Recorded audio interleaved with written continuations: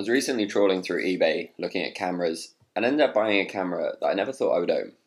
That camera is the Diana F+. The Diana F camera was introduced in the 1960s from a company in Hong Kong, but was remade in 2007 by Lomography. It's an all-plastic camera from the body to the viewfinder that shoots a 6x6 image on a 120 roll film. The newer F Plus version that I have sports 4 apertures: cloudy, slightly cloudy, sunny, and pinhole. These roughly correlate to f11, 16, 22, and 150. It also has 2 options for shutter speeds, at either a 60th of a second or bulb mode. This lack of settings makes the camera very simple, but also very limiting. The reason I thought I would never own this camera is less about the camera, it's more what it symbolizes. Lomography is a global brand that produces some incredible film stocks and are doing great things to keep film photography alive and thriving. But when it first started in 1992, it was a new movement of photography that started to embrace the lo-fi aesthetic of toy cameras. It's a style of photography full of light leaks, lens flares, vignetting, and a disregard for technical detail. This is something that never suited my style of shooting. I'm all for creative ways of manipulating film, but I've always struggled to get behind a camera that might not even work straight out of the box.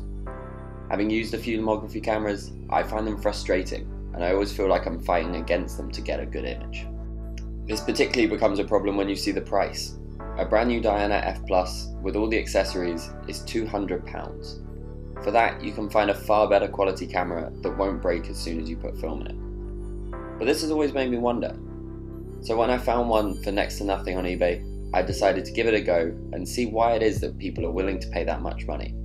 I took it out with a couple of rolls of HP5 and shot over 2 days to get to grips with the camera. My expectations were very low for this camera. I was ready to potentially get no images at all, and was almost certain the ones I would get wouldn't be worth anything to me.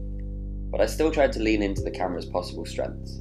I used exclusively the bulb mode and pinhole aperture, and shot things like dead trees, large brutalist tower blocks, and plants waving in the breeze, all hoping that these abstract shapes and forms might become more interesting through the guise of a soft, distorted plastic lens.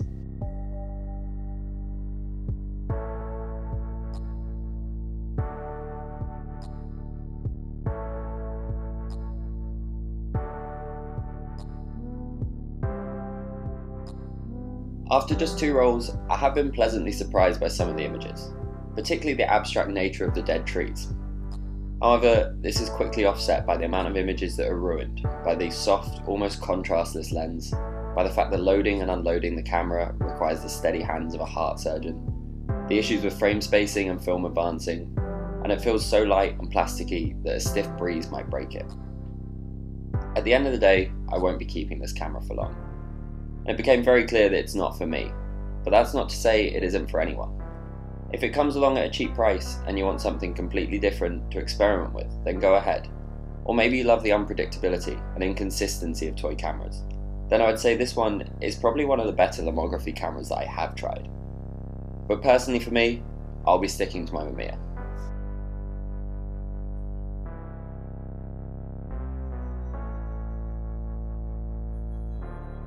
I hope you enjoyed this video and found it interesting. Give it a like and subscribe, and let me know if you've ever used this camera and what you thought of it.